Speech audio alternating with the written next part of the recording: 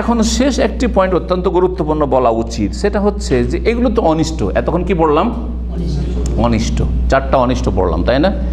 এই অনিষ্টগুলি তো আমরা কেউ চাই না, কেউ চাইবেন না, অমুসলিমও চাইবে না।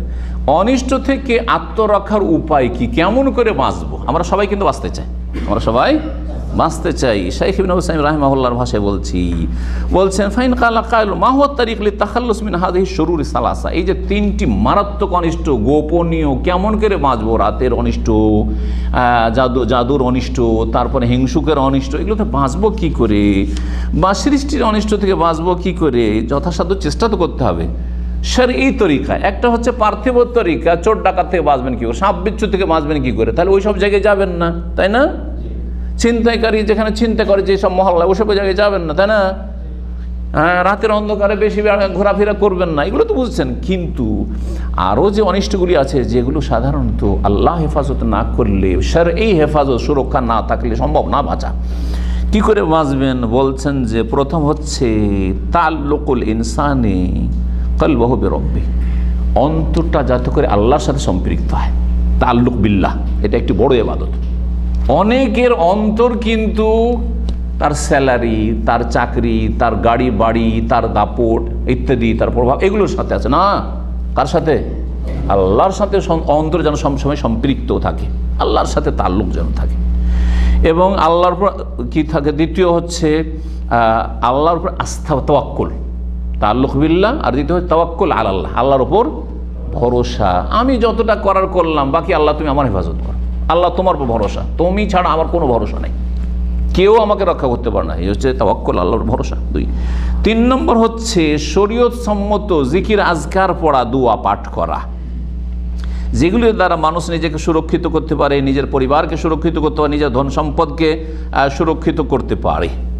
সেগুলি হচ্ছে সকাল সন্ধ্যার জিকির, 5 ওয়াক্ত সালাতের পরে জিকির আজকার, ঘুমাবার আগের জিকির, ঘুম থেকে উঠে জিকির, বাড়ি থেকে বের হলে বের হওয়ার জিকির, বের হওয়ার দোয়া, গাড়িতে বসার দোয়া, কোনো জায়গায় নামার দোয়া, হ্যাঁ, বাড়িতে ঢুকলেন তখন বিসমিল্লাহ বলে আসসালামু আলাইকুম বললেন, শয়তান ঢুকতে পারলো না, বাথরুমে ঢুকলেন, বাথরুম থেকে বেরোলেন, ইত্যাদি। এই করে যে দৈনন্দিন যতগুলি জিকির আজকার আর বিরত মানে ওজিফা, শরীয়তি ওজিফা যেগুলো আছে, এগুলো যদি নিয়মিত পালন করেন তাহলে হেফাজতে থাকতে পারবেন। হিংসুকের হিংসা থেকেও, জাদু থেকে বাঁচতে হবে। জাদু লাগবে না, আপনি নিয়মিত জিকির আজকার করেন, জাদু আপনার আসার করবে না ইনশাআল্লাহ তাআলা।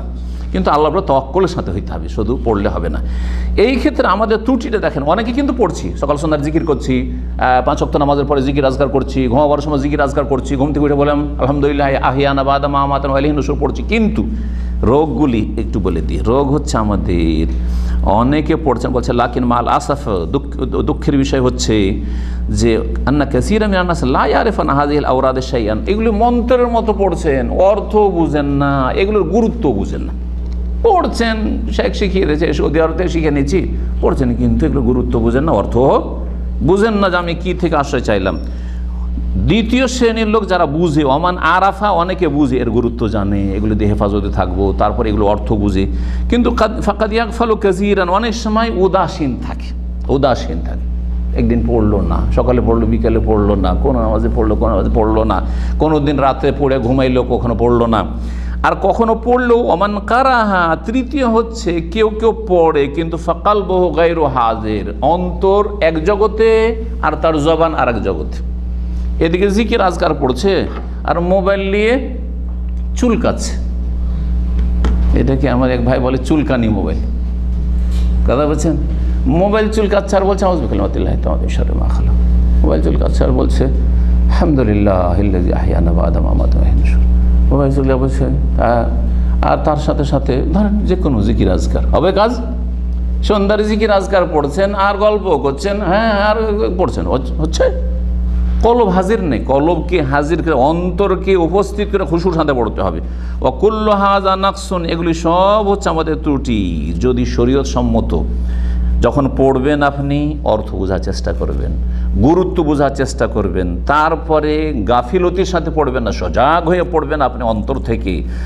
আর তারপরে এই পড়াতে যেন আপনার একাগ্রতা থাকে, খুশু থাকে, তাহলে ইনশাআল্লাহ তাআলা আপনার আমার হেফাজত করবেন। আল্লাহ যেন আমাদের সকলকে সমস্ত বালা মুসিবত থেকে হেফাজতে রাখেন। ওয়া জাযাকুমুল্লাহু খাইর। সুবহান রাব্বিকা রাব্বিল ইজ্জাতি আম্মা ইয়াসিফুন ওয়া সালামুন আলাল মুরসালিন ওয়াল হামদুলিল্লাহি রাব্বিল আলামিন।